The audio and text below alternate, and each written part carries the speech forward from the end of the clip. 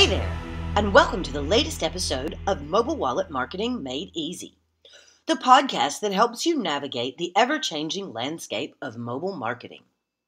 I'm Kim Stewart, and in today's episode, we're going to talk about our latest SlideShare presentation, Real Estate Agent Marketing Tools.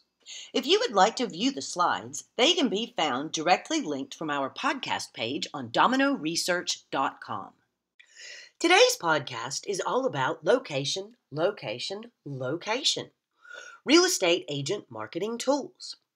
As I mentioned previously, today's slides can be found on the podcast page at dominoresearch.com. And the video version of this podcast is also available on our Domino Research YouTube channel. Real estate agent marketing tools. What worked then and what to use now.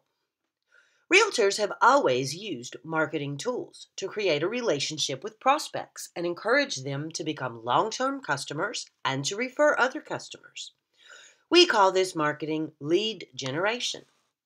This specialized set of tools has not been limited to real estate brokers and agents, but over time, many of these tools have been adapted to work with those listing and selling properties.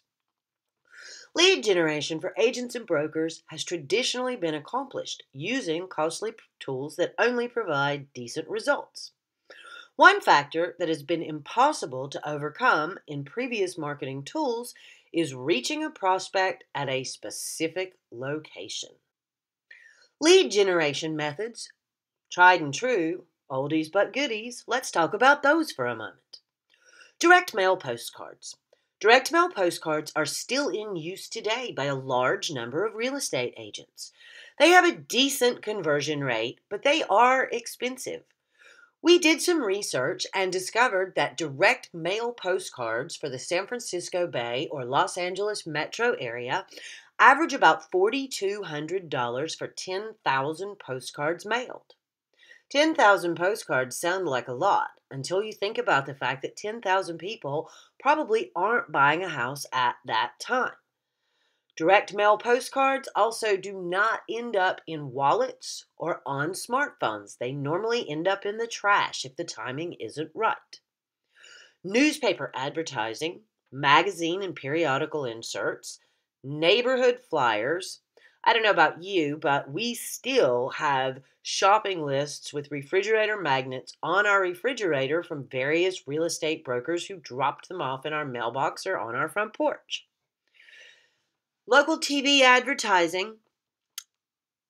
We see realtors doing that, and of course, existing customer referrals.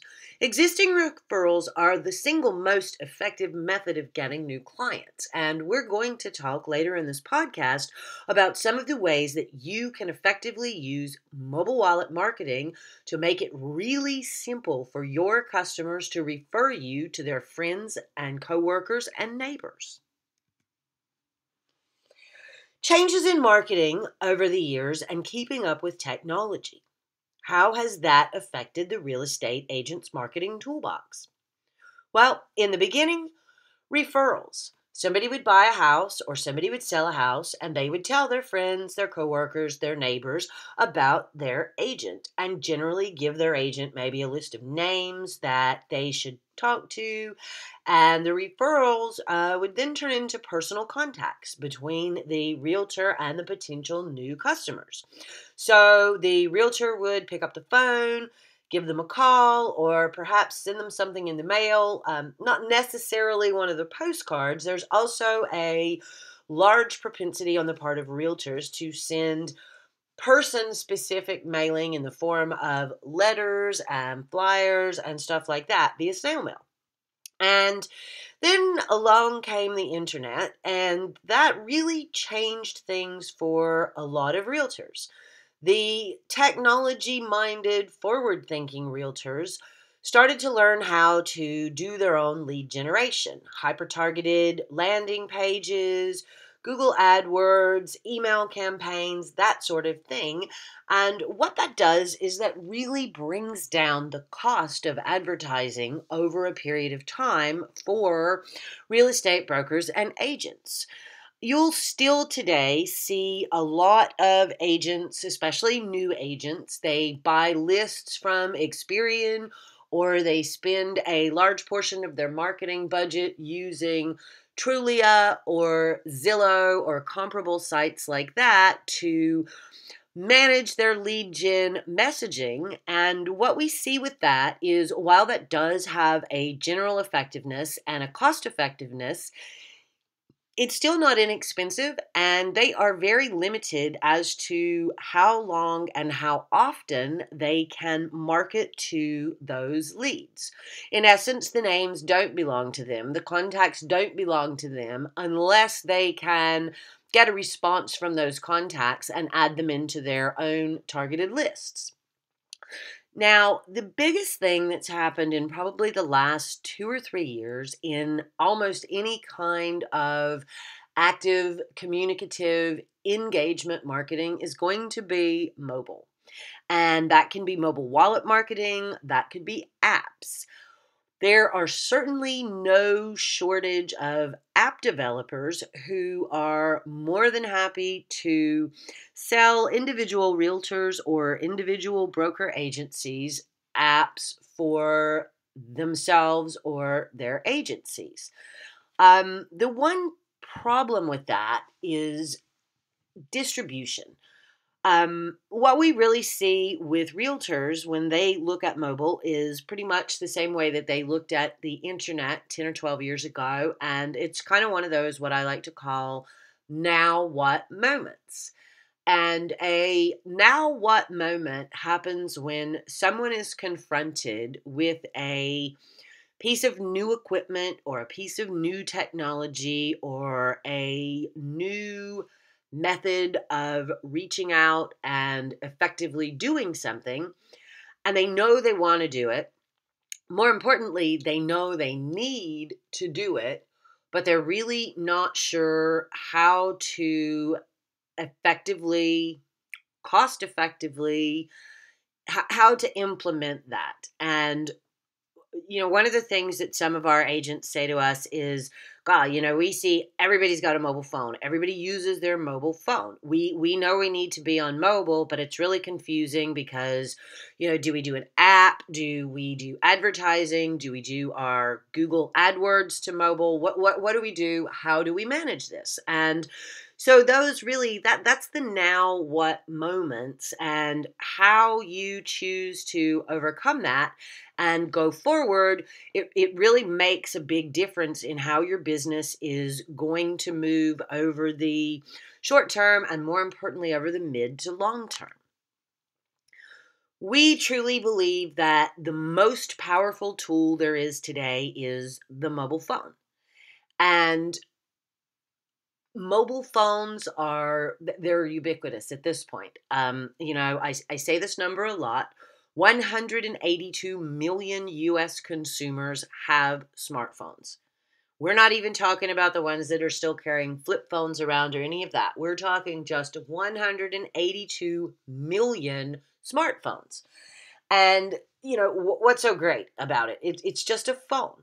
Well, realistically speaking, when you take a smartphone and you take an app that is designed for a smartphone that will have good distribution, and when I say good distribution, I mean if you're a single agent who has to pay for your own marketing, or you're a small brokerage firm and you're doing your own marketing, paying for an app to be developed for yourself or your company is probably not the best expenditure of that money to get onto mobile and to actually get results.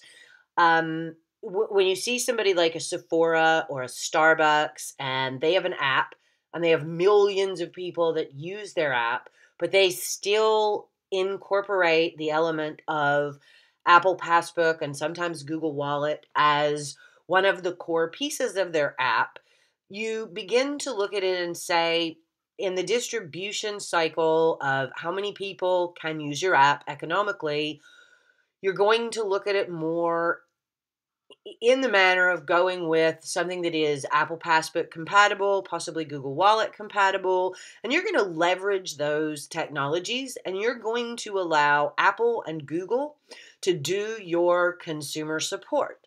You're a broker, you own an agency, you are not a technology genius, and you should not have to go and hire a programmer, keep them on staff to do this work and do these updates for you all the time.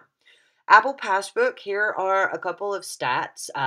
95% of installed passes remain on the phone. Now, this doesn't mean that every single one of those passes is looked at every day. It simply means that when a user installs a pass, only about 5% of them are actually deleted. The other 95% either remain dormant, as in the company that issued the pass doesn't update them regularly, if at all, which, this happens, there's no doubt about it, or the passes are not sending notifications regularly. Now, when you look at something like an Apple Passbook, especially on some of the larger iPhones, the 6 and the 6 Plus in particular, the Retina graphics, they're super sharp. You get a lot of detail. You can put a picture of a house on a property listing and people can see that picture. It's a fabulous icebreaker. It looks really nice when somebody pulls that pass up and they see the picture. They're kind of like, oh, wow, that's a great picture. Let me check that out. The other great thing about Apple Passbook is that lock screen notifications are automatically enabled. Whether it is a location-based notification or an update that is going to be pushed to the lock screen, those things are automatically enabled. Now, a device owner can turn around and say, I don't want that, and they can turn the lock screen notification off. Some do. We're not saying they don't. It allows for a big level of customization. And one of the best features specifically about the Apple Passbook integration that we really, really like and we really, really try to push is the live links on the back of the pass. Now, what happens with a live link is when you put an address or an email address or a telephone number or a URL into one of those additional fields on the back of the pass, that becomes a live link that the user can simply press the link and something happens. In the case of, say, an address, a map with driving directions will automatically pop up. If you put a URL in, they'll be taken to whatever content it is that you want them to see, whether it's a website update or something on social media or a general contact for you. Same thing with the telephone and the email. As soon as they push the number, the phone dialer launches. And as soon as they press the email link, an email launches and they're sending you an email or they're looking at a map or they're calling you from the back of the pass directly. It's one step, one click, and they're doing something that you want them to do. So you sit and you look at it and you're like, okay, well, mobile wallet marketing tools, what can this really do for me and my business? Mobile wallet marketing is a very simple concept. You drop a property listing directly into a smartphone, and 95% of the time, it stays there. You then have the ability to send updates and location-based notifications to that smartphone as long as that pass is installed. So if you've got a property and it's kind of a hot property and a lot of people looked at it and a lot of people downloaded the pass for this property listing, you get an offer on it, you can immediately notify all of the potential buyers, and if any of their agents have the pass in their phone, everybody gets notified all at once. You don't have to chase them down on the phone and leave voicemails. You don't have to send emails and wait for them to open them. It's an instant, immediate method of communication. And the other really fantastic thing that we're going to talk about a little bit later is how much easier it makes for you to get referrals from your current and existing customers. It's so simple. The system offers easy setup. It's 5 minutes or less to actually build and distribute a property listing or a realtor business card. You get stats. You can see how many people have opened each one of your passes on a daily basis, how many people kept it, how many people deleted it, how many people were using iPhone versus Google Wallet. You can message in real time based on either context, which is where we talk about things like the offer, or location. If you have people who are at a specific location, like say an open house that you're running, and you have an alternate property that you want them to consider as well, you can set it up so that you message them at the open house with the alternate property. So if this is like a Sunday afternoon and they're out driving around from property to property, you can get more of their attention and more of their time contextually with the use of the installed listings. And again, real-time communication. 2-click shares. This is where I'm going with the referrals. Now, Apple Passbook in particular offers the ability for any user to share a pass with any other Apple iPhone user. They can do that a couple of different ways. They can email, they can send a text, they can do an airdrop if two people are standing right next to each other. This is as simple as pushing the share button on the back of the pass. And this is the same share button that Apple uses for everything. So it is instantly and immediately recognizable to anybody looking at a pass. Mobile tools mean better engagement. Real-time communication with prospects, location-based, contextually based.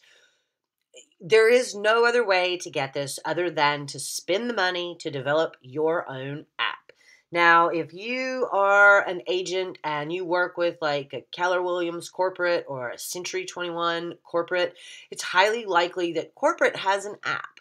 But the amount of traction and the amount of leads that you actually get from that app, they're going to be pretty minimal, because that's a lot of people sharing one corporate app. What this does is this allows you or your agency or you and another group of agents to get direct links to these prospects. They belong to you. They don't belong to Experian. They don't belong to Trulia. They don't belong to Zillow. And to message them in the manner and with the frequency that you find appropriate and that you find works best for you. The listings are gorgeous. The Retina display is fantastic. Live links on the back. Again, simple. 5 minutes to do. We call it the simple steps to get results. And the simple steps are: you drop the listing into the iPhone. You send the updates as needed.